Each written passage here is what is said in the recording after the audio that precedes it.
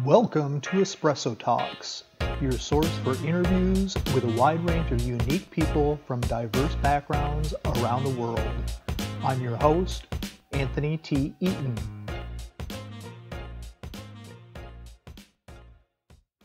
Hey, Noah, how are Well, you? hello. I'm doing well. I was looking at your profile and I saw that you went to Concordia College. Yeah.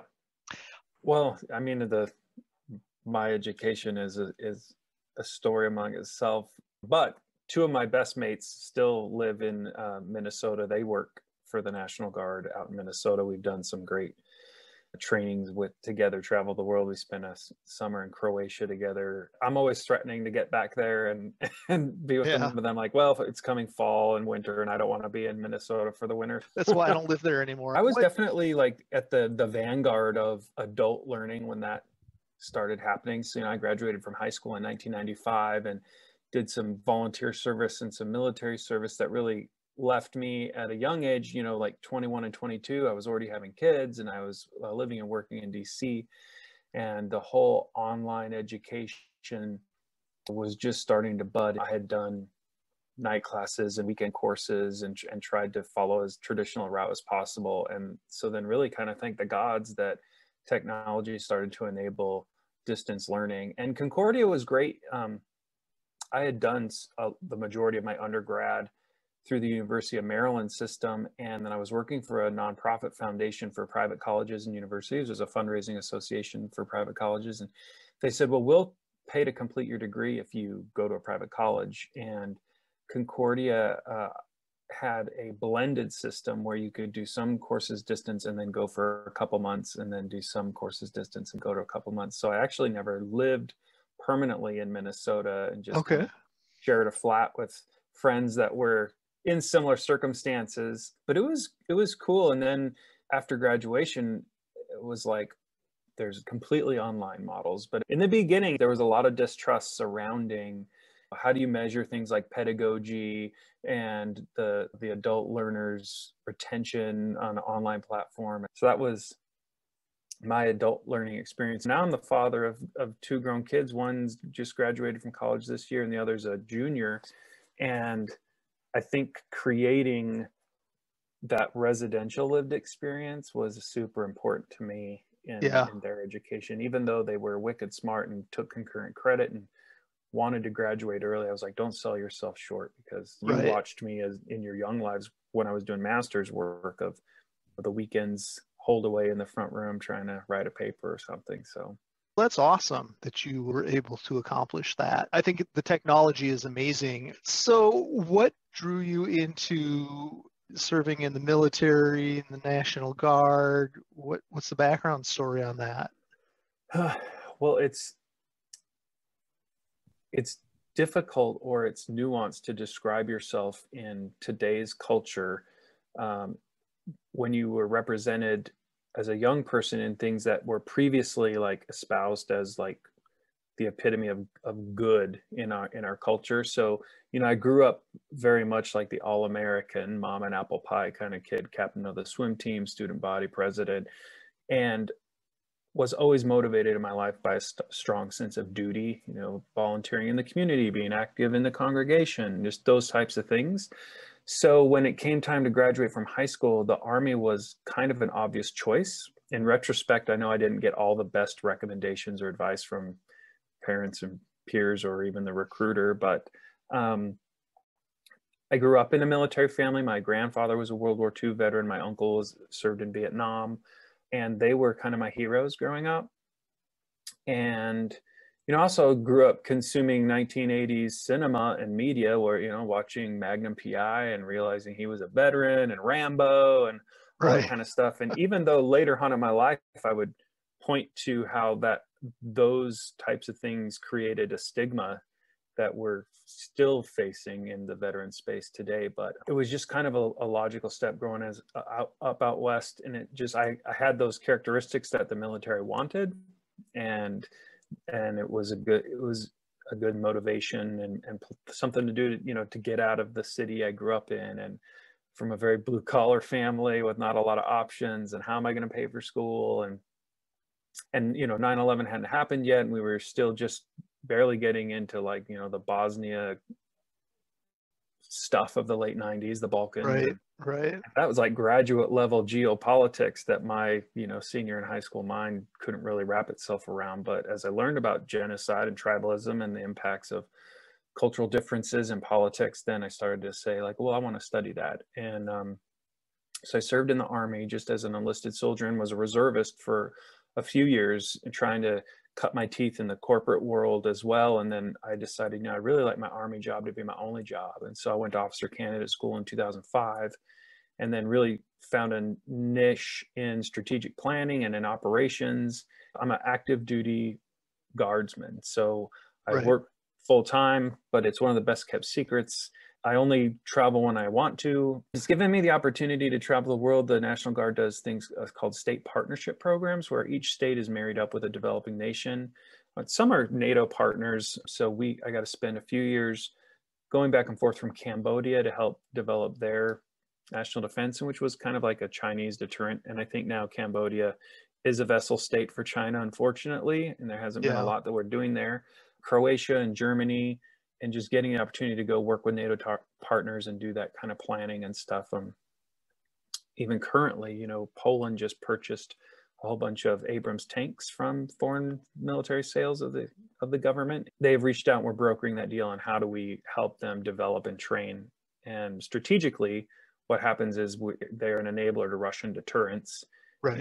in Eastern Europe, but they're also a NATO partner. And so, you know, the details of that are still flushing out, but it's, you know, it's stuff that I wouldn't have expected in, you know, my 17-year-old self to say like, oh, one day you're going to do those type of things. That's really cool. I think that exposure that you get to all of those things that you mentioned, the cultural exposure for sure that most people never ever get the opportunity to experience, to see how things are in other countries. How has it formed you as a leader in what you do? How has that formed and shaped your leadership style?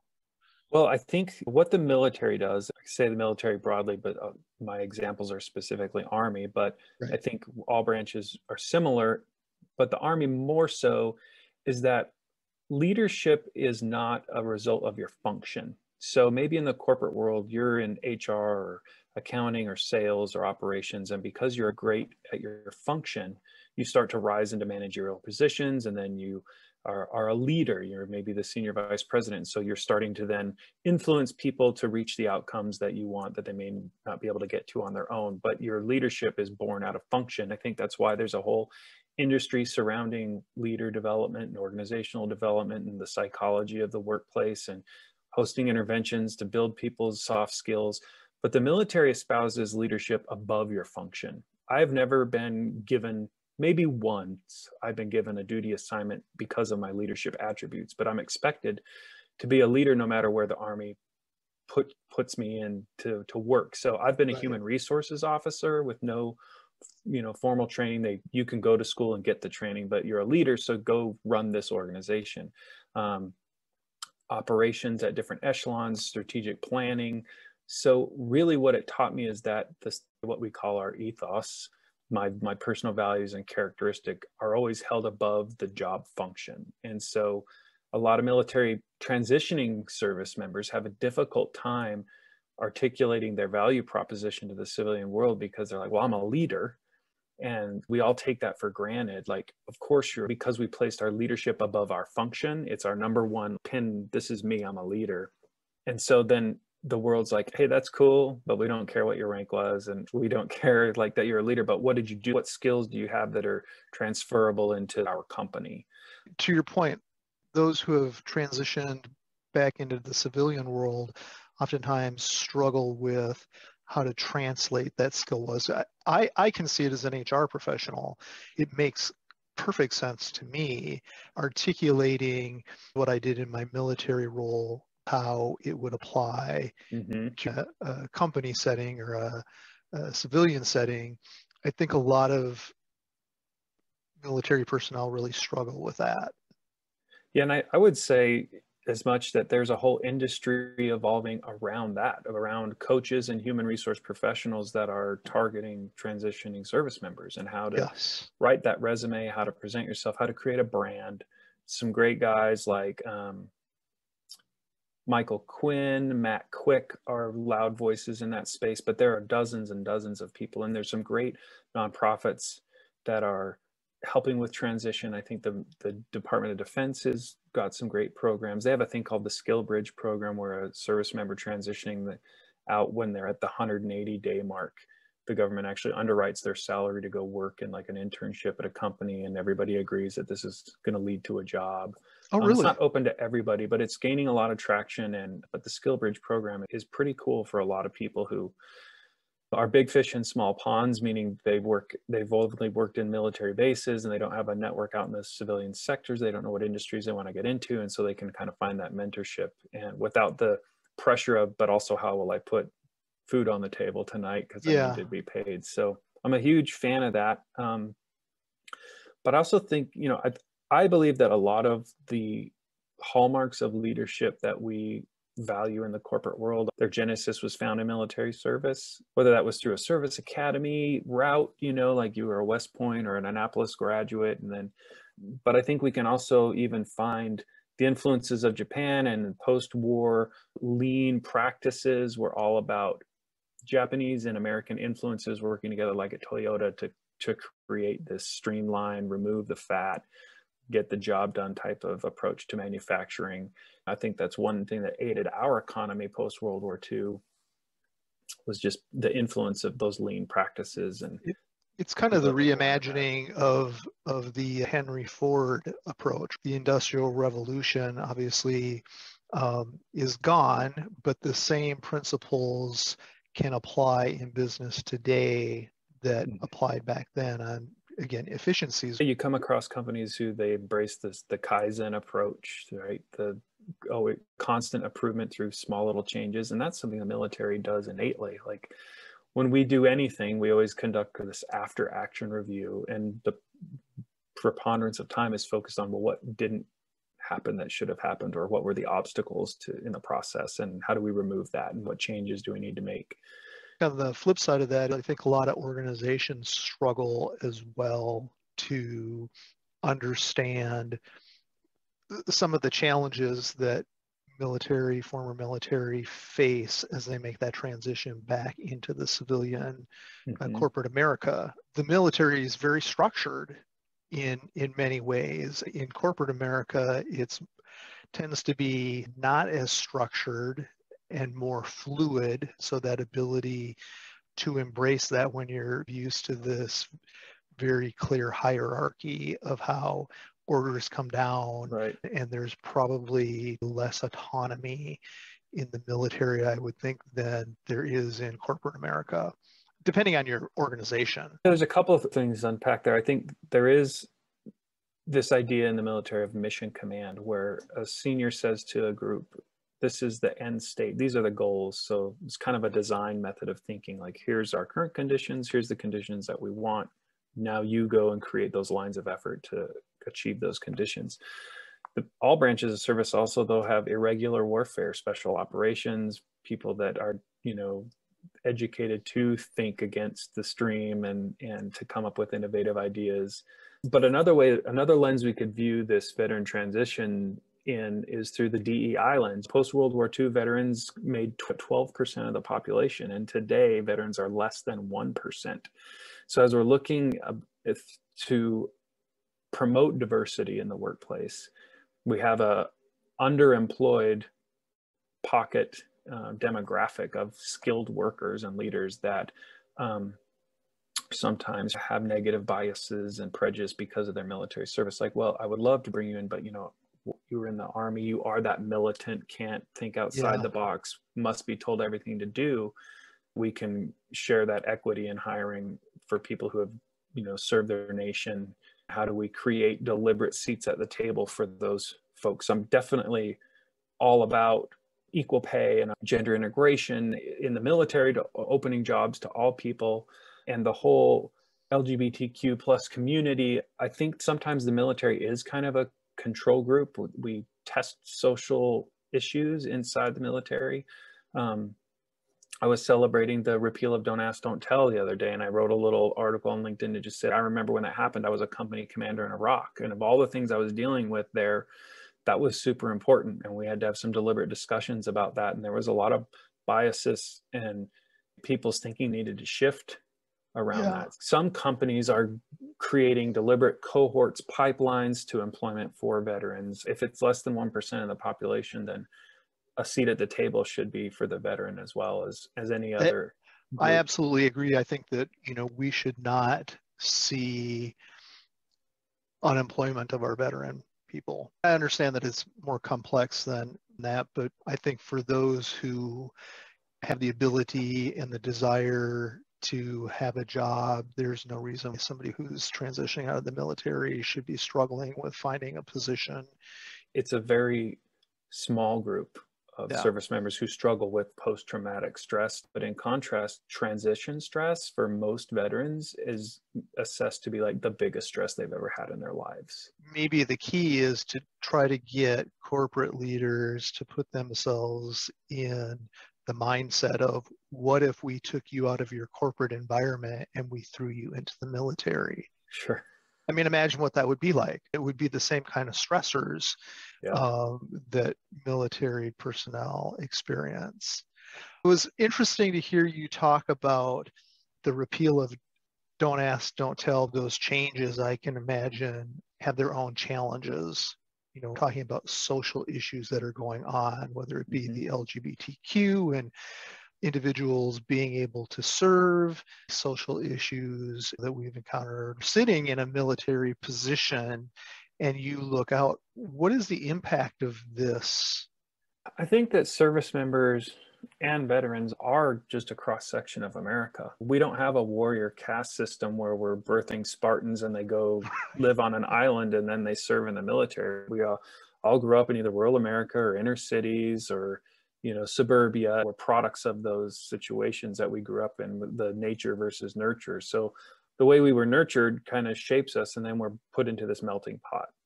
But there are some institutionalized schools of thought that I would say in the past 10 years, and then even in this past year, are really breaking apart due to great disruptors, positive disruptors. I grew up with one theme in the military that said there's only one color in the Army and it's green. Well, it was really code for white. I never heard any of my Black friends say there's only one color in the Army. When DAT was repealed, that was actually the contrast I made for the soldiers that I had that were struggling in adopting. 70 years ago, our grandfathers were in a room that said, Blacks are going to serve in our units, and we need to make space for that, and we need to accept that. And that's the way, your cultural norms are dictated to you. You're now accepting that. Now, personally, they may have a problem with it, but if they wanted to maintain their service, then they needed to adjust. And my friends that are gay, that are serving in the military, that have been serving in the military, this is a beautiful thing because they can be their authentic selves and we can celebrate their service. And for so many that were discharged because of what was a terrible policy, I don't know that reparation is the right word to use, but I am happy to see that our politicians are looking at that and trying to repair the damage that those discharges did to those people's lives. We've also recently had to root out extremism in the military. January 6th was a big eye-opener for a lot of people. There's varying degrees of affluence in the military, and there's varying degrees of intellectualism in the military, and I think that some of that is geographically based, but we don't define community by geography anymore. We define it by affinity. So if you're speaking the values that resonate with me, I'm going to be part of your community regardless of what post I'm assigned to or where I'm located in America. I could be in the deep South, but be part of a community that's somewhere completely different or isn't located anywhere because it's all virtual. Absolutely. I totally agree with that. As I was reading through your LinkedIn profile, I was struck by where you say you've established yourself as a leading voice in disrupting social narratives, designing innovative solutions for veterans. So tell me a little bit about that. I mean, it really stood out to me. It resonated. Some of the examples of that are far too often my sisters in arms who may have a veteran license plate or the sticker of a unit that they served in on their car are told too often, tell your husband thank you for his service. Ah, So it's our generation's obligation to champion, gender equality. All roles in the military are open to all genders. It's not even a gender question anymore. All are welcome.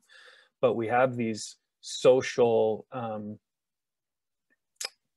stereotypes that we project onto people. I was mentioning like Magnum PI and Rambo. It was 1980s cinema that really presented veterans as deranged people broken from war for society to say all these people coming back from the global war on terror are some broken folks. It's not the norm. It's not, right. So the more that we can popularize the success of people in their stories, the more we start to move the needle on how people view military service, who are those people, and veterans. Because you can put a group of veterans, in a room, and they still have all the generational biases that exist in regular society. Now we're an all volunteer force. Like, nobody is compelled to serve today. In the veteran space, some things are different. My generation doesn't really care about a card carrying membership at a club that comes every Friday and tells war stories. Like, I can connect with all the people I've served with through social media. When I get together, I want it to be, less formal, fundamentally social. I want to learn something new, those types of things. So I feel privileged enough to be one of the initial leaders to integrate women into combat arms in the military. I'm a cavalry officer. I'm an armor officer by trade. That means Abrams tanks and Bradleys and ground maneuver warfare. And there's a lot of heritage that has had to shift and be respected in a different way. And when I say institutional biases, we have always promoted hypermasculinity that just isn't acceptable anymore. Patton said, when I want my men to remember something, I give it to them double dirty. And he said, an army without profanity couldn't fight its way out of a piss-soaked paper bag. Yeah. But you can't use those words today. Obviously, society and cultural norms have changed. You mentioned something before. If I looked back at 17-year-old me, if you could talk to 17-year-old you about who you will become. I mentioned that I don't think I got all the best advice at that age, but I would have told myself there are only certain things that you can do that you need to be young to do. So those aspirations that you have built up for yourself, you need to jump on quickly, because the train will leave the station and you're not going to be able to do those things. I would have told myself, be patient. You can make a way, and all doors are not closed. One thing that's unique about the Army is, or the military is, we wear stuff on our chest. We wear rank on our chest. Any room I go into professionally, I'm assessed immediately like, oh, you're this professionally, so therefore I can determine X about you. There is some safety in that, frankly. There's some safety in the institution. There's also some built-in bias by that, though, isn't there? To say, totally. I'm going to define you by this very narrow criteria, how many bars you have on your shoulder or whatever. Yep, totally. I think that some of the things would really just be like lessons learned, like my wartime experience. I was an infantry company commander in Iraq, and if people say, what did you learn from that? Some of the things that I learned have helped me professionally, in that I learned that sometimes somebody else's best effort is good enough, which defeated my perfectionism, which really was born from being that all-American kid and captain of the swim team, and that I could make better decisions faster, because when lives are on the line, the ancillary stuff that floats in the ether just wasn't important.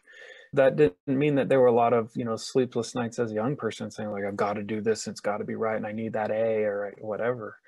That was great to motivate me to be, I'm competitive by nature, but how do you have healthy competition void of perfectionism? And I would totally agree with that. I think everybody should strive always to do the best that they can. Mm-hmm. And it's interesting that you brought that up, because I had this discussion years and years ago with a coworker. The question was, do you give credit for effort? Mm-hmm. And we had this kind of heated debate, and she served in the military actually, and she was like, no, if there's not success at the end, it doesn't matter. And I disagree, because if you're going to use that as the measuring stick, then people won't try because the fear of failure will paralyze them from putting themselves out there. We're never always going to be good at everything that we do. Right. We're not always going to make the right decision. We make decisions with the information we have at the moment. My personal thought is, yes, effort does count, right? The theme in the military is that the best units have rebranded themselves as learning organizations. And when you do that, there's some freedom for let's make the attempt, because there might be an action due to fear of failure. But if you're a learning organization, that means we've given ourselves permission to attempt these things. And if we miss the mark, guess what? We'll recock and start and try again. It's an iterative learning approach to results. And it's freeing for a lot of military organizations. And I see that in the corporate world too. To varying degrees. Yeah. Depends on the organization. I've certainly had the experience of working for organizations that don't. But yes, that thing to say, this is what we wanted to achieve. And if you don't achieve it, to say, that's okay.